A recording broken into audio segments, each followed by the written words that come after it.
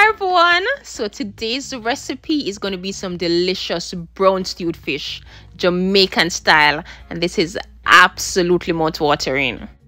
So here I have the famous red snapper fish, my absolute favorite.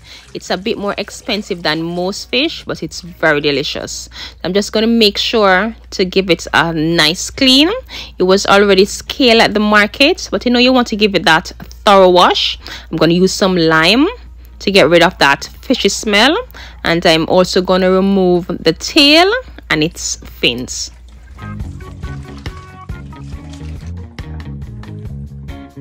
So now that this fish is nice and clean, I'm going to cut in half because it's way too large to cook whole and I don't have a pot big enough.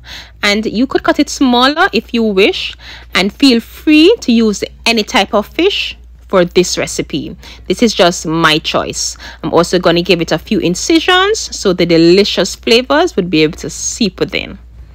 So now I'm going to season with some salt. Make sure to get both sides in the cavity.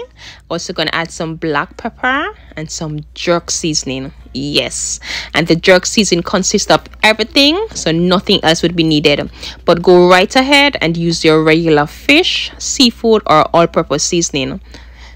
Just gonna rub that in, making sure the season is evenly distributed. Now I'm gonna put that aside and I'm gonna prep the ground seasoning and vegetable, and that is what is going to give the fish that great flavor. So I went ahead and chopped some onions and garlic, bell pepper and pimento peppers, and some tomato and carrots. So now that everything is nicely prepped to my pot, I'm gonna add some cooking oil and I'm gonna allow that to heat up a bit. Now to give the cooking oil some flavor, I'm going to add some fresh thyme and some garlic along with the fish. And I'm going to fry these on both sides until they are nice and golden.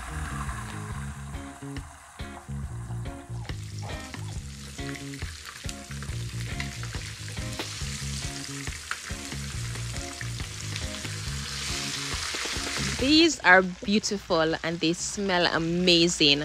The slightly burnt garlic gives great flavor. So now that they are done, I'm just going to remove them from the pot.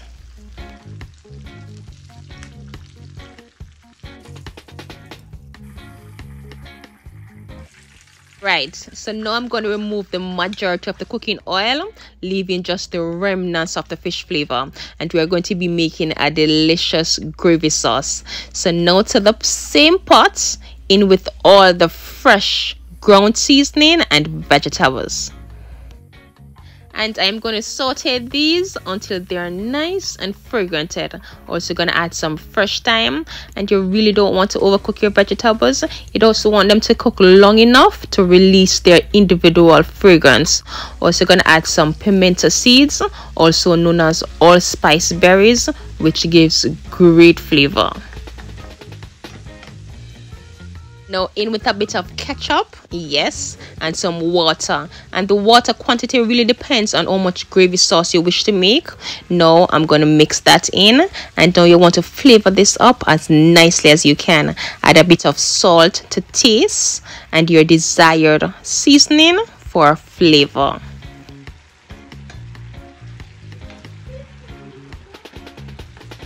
So now that the sauce is nicely flavored, now in with the fish, and make sure the fish is saturated with sauce.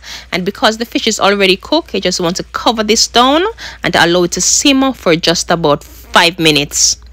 But I'm going to add a bit of okra, which is my preference, so this could definitely be excluded.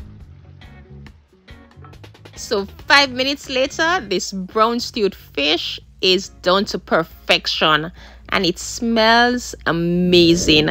I'm going to serve this over some Jamaican rice and peas and vegetables, and this is a Sunday's lunch in a Jamaican household. Absolutely delicious. I want to thank you so very much for watching.